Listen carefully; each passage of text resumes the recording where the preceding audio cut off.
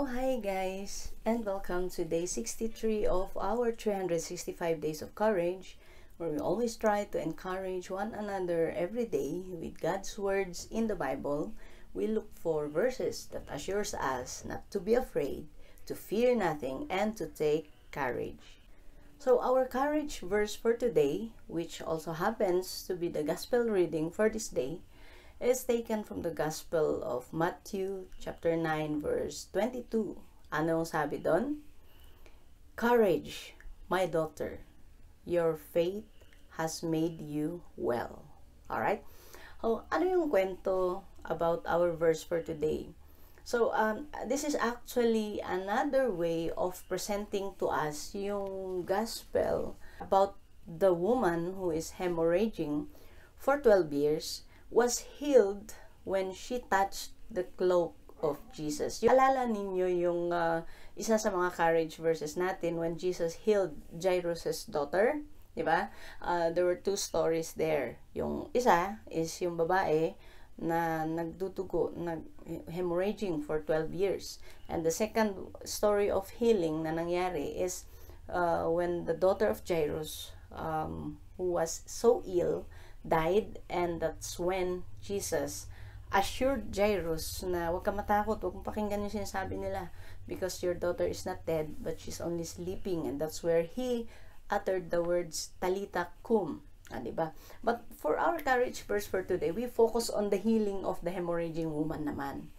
And dun sa naunang gospel, I think from the Gospel of Mark yun, is hindi nabanggit yung exact words na sinabi ni Jesus dun sa babae, which is dito sa gospel natin ngayon sa Matthew 9:22 is sinabi niya sa babae, huwag ka matakot, courage my daughter, because your faith has made you well. Now, why do we need to focus on this etong linya na to? Kasi of course this is a courage verse that focuses on Jesus assuring the woman na sinasabi niya, huwag kang matakot. Now, teka lang, bakit ba, natatakot ba yung babae? Well, in the story, the woman came out trembling with fear. Why was she trembling with fear then? Kasi, anong nangyari, while Jesus was on his way to Jairus' house, itong hemorrhaging woman, so determined to be healed, sabi niya, hawakan ko lang sana yung dulo, yung laylayan ng kanyang damit. I know I will be cured. And so she did. Hinawakan niya. And then, that was when Jesus felt that power has gone out of him. Ibig sabihin, naramdaman niya na may nawalang kapangyarihan sa kanya. And so he was looking and said, who touched me? Sinong humawak sa akin? And the apostle said, Lord naman, sa dami ng tao, natural may hahawak sa'yo. But bakit kaya ini-stress natin yung portion na yun when Jesus was looking for the person who touched him? And that was when the woman who was healed at that moment, she was trembling with fear. Bakit siya natatakot? Because she's guilty. Bakit siya guilty? Guilty siya na siya yung humawak kay Jesus. Bakit? Diba, gustong-gusto naman ni Jesus na makapaggamot, diba? Bakit she felt guilty? Because feeling niya, ninakaw niya yung healing na yun. So what kung ninakaw niya? Here's the thing.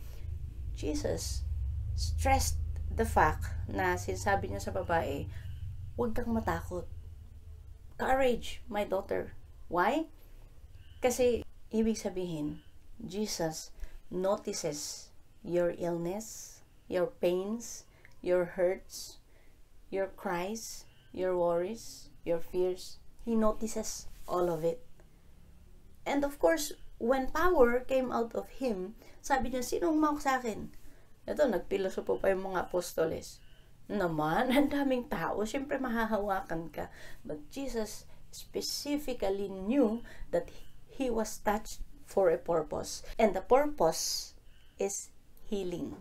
And that is why he took also this opportunity to show to everyone that the mere touching, you can get healed as long as you have faith, as long as naniniwala ka And that was what happened to the woman.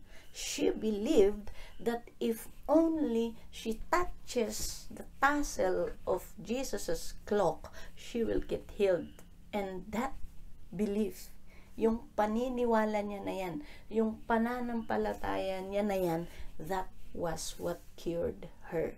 Now, of course, Jesus is not endorsing na hawakan natin lahat ng kanyang mga rebulto. No.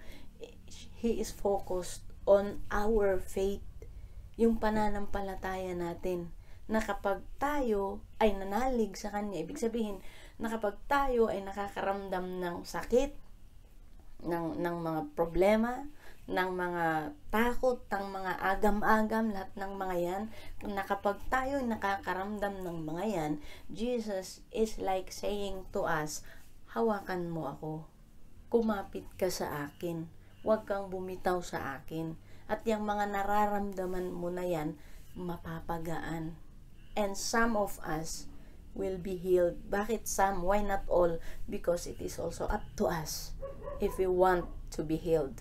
That is why Jesus told the hemorrhagic woman, "Courage, my daughter, your faith healed you." Yung pananampalataya mo ang gumamot sa'yo. Hindi yung cloth ang gumamot sa'yo. Yung paniniwala at pananampalataya mo. And so guys, ang message sa araw na ito, on this day 63 of our 365 days of courage, Jesus is saying to us and to all of you out there na may problema, may sakit, may karamdaman, may pinagdadaanan, humawak tayo sa Kanya. Kumapit tayo sa Kanya at magtiwala tayo, because we all know that with God, nothing is impossible. Because you see, the mere fact na hinawakan niya lang, she was cured. And so, ganun din yung sa atin. Yung pananampalataya sana natin ay na kay Kristo, na kay Jesus, na kay Panginoon. Sana. And we will all be healed. All. Diba? Kanina sabi ko some. Because yung nga, it's up to you if you really want to be healed.